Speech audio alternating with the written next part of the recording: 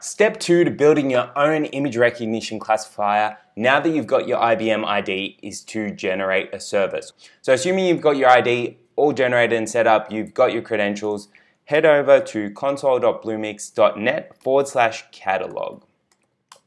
So from here we can access all of the IBM cloud services. So things like Hadoop Big Insights, the Visual Recognition API, Watson Assistant, so to build chatbots.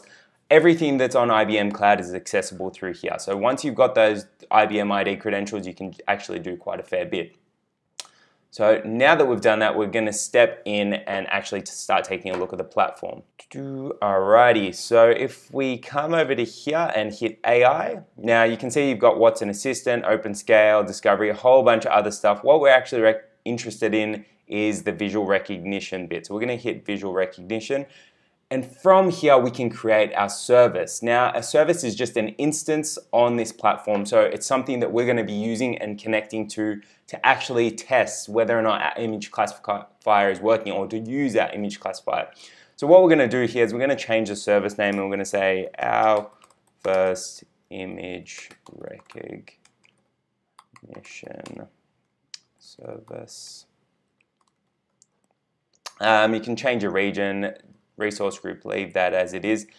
And you can see there's a bunch of features here. Now what's actually quite important is down here you've got two different pricing plans. So you've got Lite and Standard.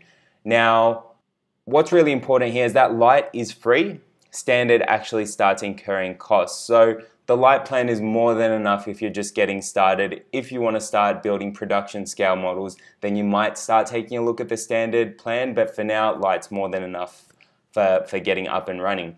So once you're here, just hit create, and that's your service created.